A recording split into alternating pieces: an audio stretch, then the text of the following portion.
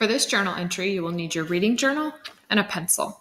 I'm going to start by opening up to my table of contents, and I'm going to add monitor and clarify.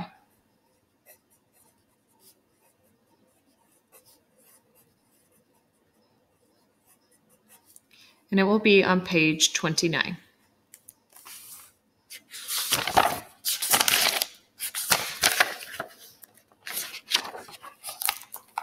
So on the title here, I'm going to add monitor and clarify.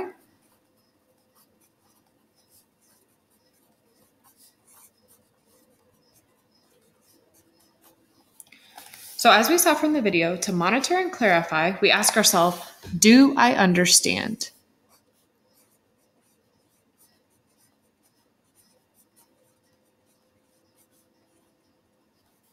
And then I'm going to make a little tree here.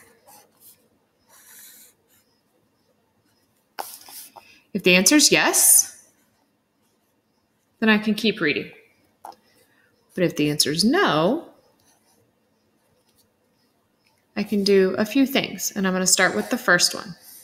And the first one is, if I don't understand a section, that might be a paragraph or a page, what I'm going to do is I'm going to stop and think about what I read. I'm going to reread it.